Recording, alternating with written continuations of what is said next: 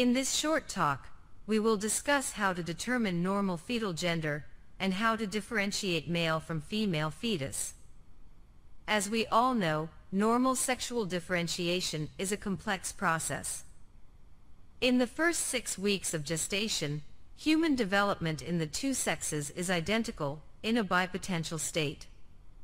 Subsequent development of the external genitalia into the characteristic male or female structures is completed by week 12 in the male and later in the female.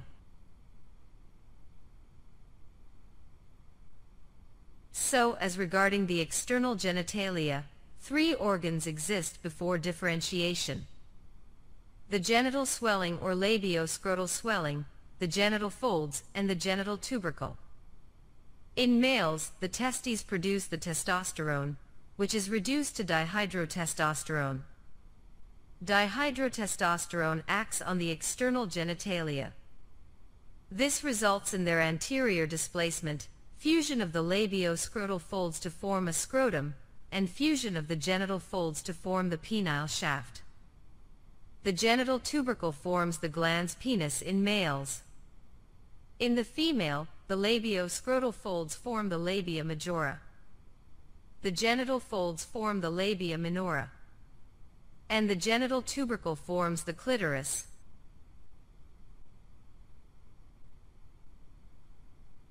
Determination of normal fetal gender by visualization of external genitalia. Intrauterine sex determination is performed by ultrasound evaluation of the external genitalia from the 2nd trimester onwards.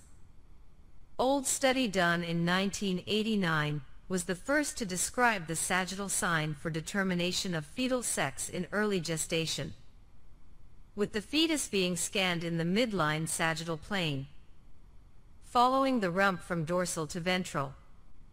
The focal bulge, representing the penis or clitoris, can be seen ventrally. The penis appears as anteriorly directed bulge, while the clitoris appears as caudally directed bulge.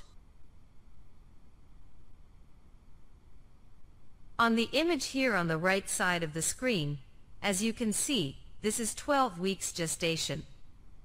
If we follow the rump from dorsal to ventral, we can see the genital tubercle is directed anterior, denoting male fetus. On the other image on the left side of the screen, the genital tubercle is seen directed caudally or downwards, denoting female fetus.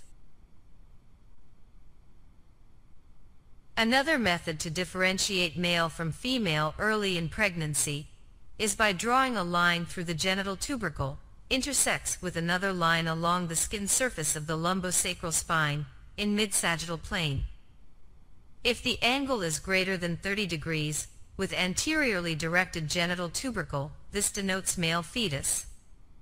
If the angle is less than 10 degrees, with caudally directed genital tubercle, this denotes female fetus. But if the angle is between 10 and 30 degrees, this is indeterminate. Here is on image at 12 weeks of gestation. The genital tubercle is directed anteriorly with the angle more than 30 degree, denoting male. And on the other image the genital tubercle is directed caudally with the angle less than 10 degree, denoting female. Look at these 2 images. On the image here on the right side of the screen, as you can see, the genital tubercle is directed caudally, denoting female fetus. On the other image on the left side of the screen, the genital tubercle is directed anterior, denoting male fetus. In another study, the sonographic determination of male genitalia was based on identification of a non-septate, dome-shaped structure at the base of the penis called dome sign, and this indicating the scrotum. Female external genitalia were identified based on the visualization of 3-line sign, representing the labia majora and minora. Better visualization of the fetal sex can be achieved in the 2nd trimester than 1st trimester, and gender determination can rely on visualization of the penis and scrotum themselves in males, and on the 3-line sign of labial lines in the female. As you can see on the upper images, the penis is seen connected to dome-shaped structure of the scrotum in male fetuses, while on the lower images, the 3-line sign of labial lines are better visualized, denoting female fetus.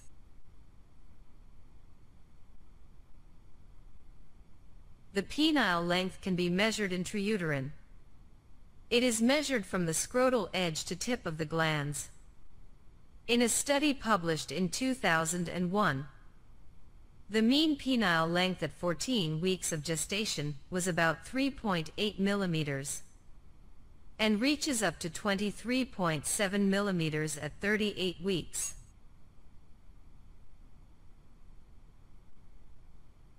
Sometimes it is easy to know boy or girl, but sometimes that is not easy. So what we do if we cannot see the external genitalia, or they are ambiguous?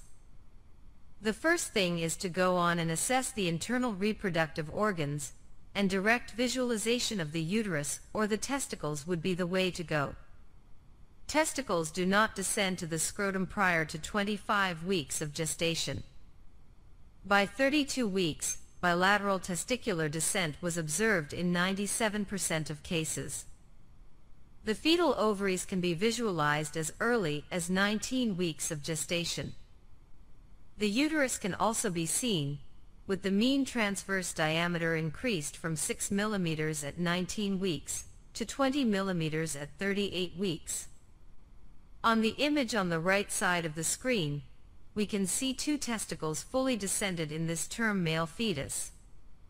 On the other image, we can see the urinary bladder, and the uterus is seen anterior to rectum, with the endometrium well visualized in a female fetus. On this image, we can see this is a sagittal view of a fetus. The uterus is seen seated anterior to the rectum and posterior to the urinary bladder in a female fetus.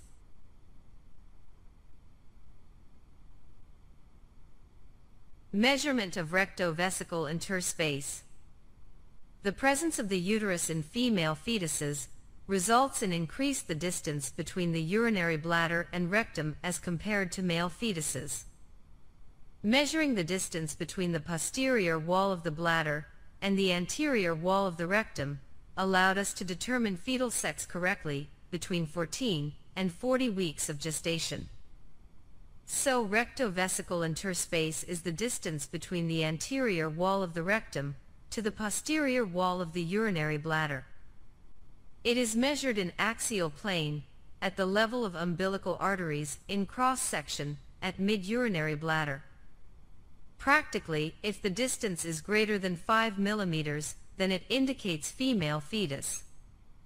As you can see in these images, the rectovesical interspace in female fetus is much more greater than in male fetus. Another method to differentiate male from female is by looking at the interface of rectovesical interspace with the posterior wall of the urinary bladder. If this interface is concave, it indicates female fetus. If this interface is convex, this denoting male fetus. So on image on the right side of the screen, the interface with the urinary bladder is concave, denoting female fetus. On the image on the left side of the screen, this interface is convex, and this denoting male fetus.